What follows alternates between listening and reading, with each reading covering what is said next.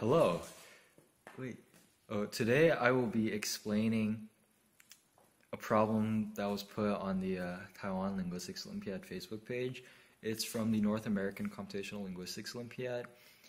It's from the 2016 contest, and it's called Be There or Be Squared. Okay, so I'm just going to start. So as you can see, this is a number problem. Okay, we know what the numbers are, we just don't know the correspondences. So the first thing we want to do is we want to find the base. Nothing really jumps out at this point, so what I usually do is I start out with the remainders, or the words at the end.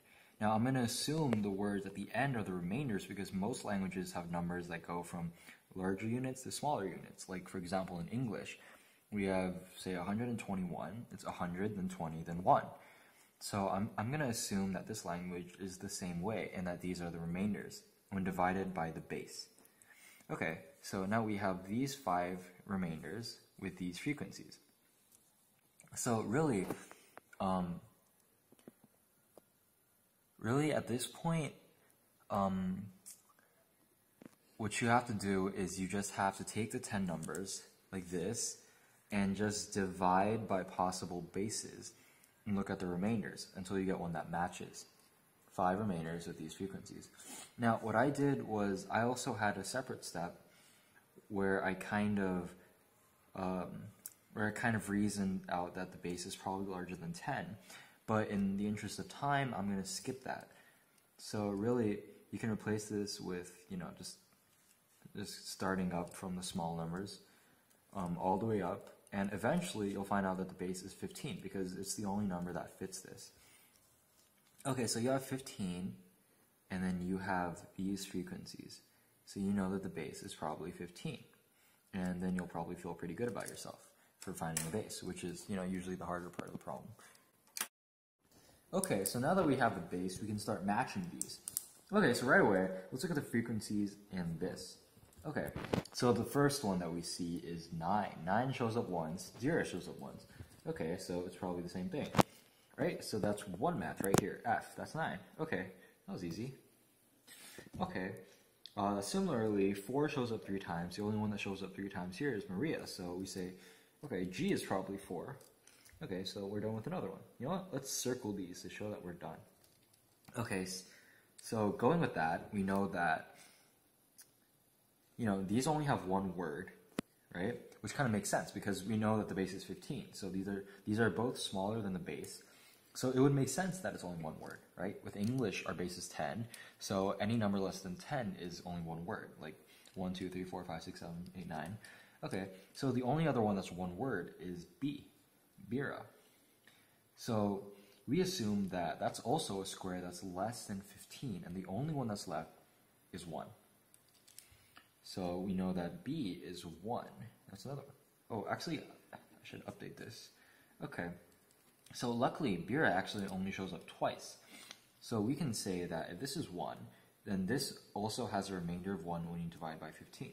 And it's a square. The only other one that's like that is 16. So E is 16. Okay, so let's look at this again. We have this guy over here, Guira Ni. So I don't know what that means, but that probably means that 15 plus 1. So this probably is just 115. So if we look at D, it's probably also just 115. And the only other square in the range of 15 and 29 is 25. So we know that D is probably 25. If D is 25, then this should be 15 plus 10. So Pira is 10. Now 10 also only shows up twice, so we know that this, J, also has a remainder of 10 when you divide it by 15, and that ends up being 100. Okay, so at this point, we only have 4 left just by going from one to the next, but this time it takes a little more thinking. Okay, the only remainder left that we haven't used is 6, so we know that Orgaria is 6. So now we're a little stuck here, but we see this. We don't get why there are commas here. We don't really get what the Ganaga thing means either. But we know that j is 100, and this is a 10, and the base is 15. So the thing about 100 is 6 times 15 plus 10. So this part, I guess, is not really important to the number, I think, is the main thing. So then what could this be, though? Well, to answer that, let's look at C. C, we know the remainder is 6, so it's either 81 or 36. And we see another 6-ish thing over here, right?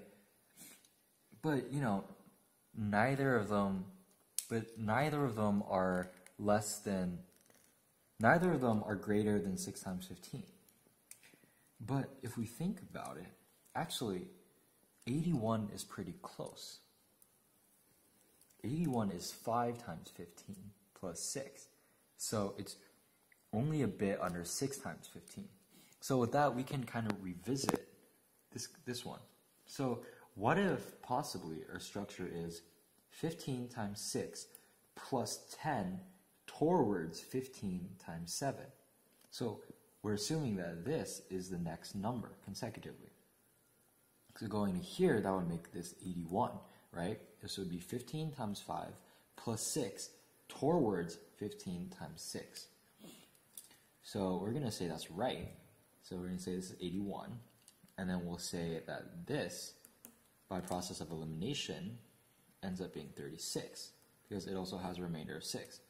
So then moving on to here, we know that this is 15 times 5 plus 6 towards 15 times 6. So this should be 5.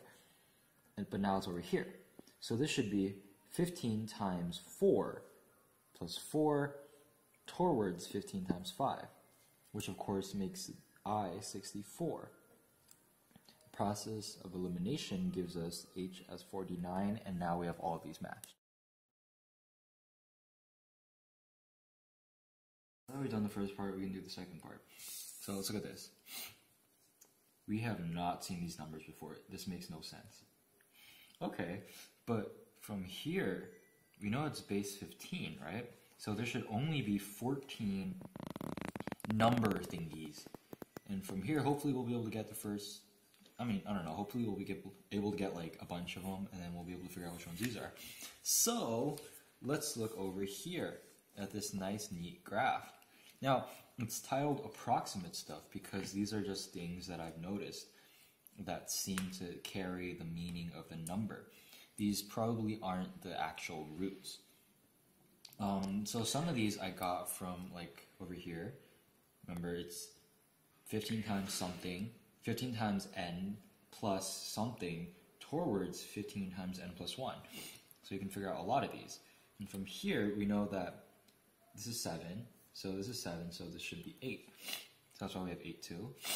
So as you'll notice, we only have these 4 spaces left over.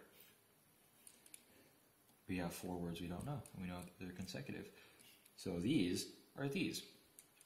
So this must be plus 11, it's plus 12, plus 13, and plus 14. So let's figure out what this is. This is 7, so this is 15 times 7, right? 105. 105 plus 11, 116. 117, 118, and 119. And we're done for this part. Let's do the third and final part. Just get this over with, okay? 2. We know the root is key, right? From A, from this A thing, okay? We know the root is key. So how do we turn it into the end term? Because nothing ends with an I. Well, it looks like, looking from other examples, we have Bira, Pira, and Dira. So it looks like if the root ends in I, then you add RA. So key becomes Kira. Now let's look at 4. 4 is literally like item G, so like this should not be hard. Okay, C. 6. Well, we can look at the N. It's Wargaria.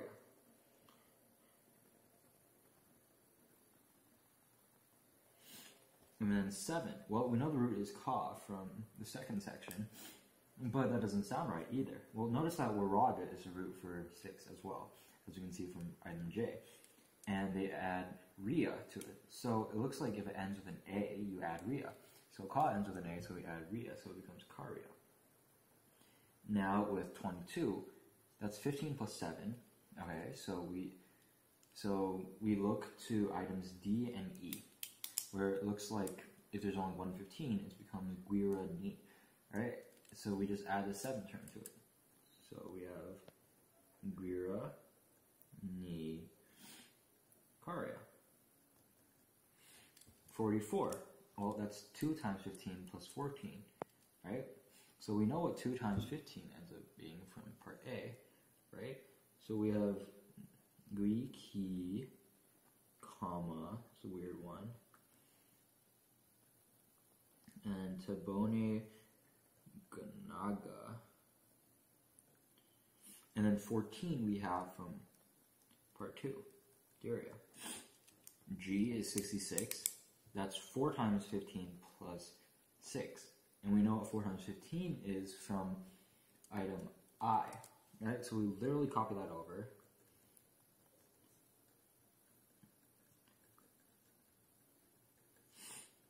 Except we change the last term. Instead of Maria, it becomes Wargaria because we're adding 6.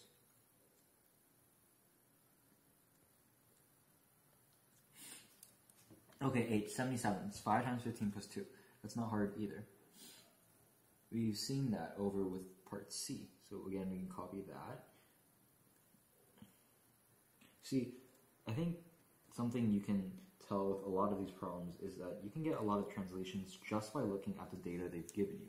So if you have anything you're not really clear about, instead of trying to figure out the rules, sometimes it's better to look at the data they've given you. Now, this doesn't always work if you have more kind of difficult to tell rules, more subtle ones, but for the really obvious stuff, if you're not sure or if you don't have time, then it really does help to just look at the examples. So 2 plus Kira, 88 again, it's just 5 times 15,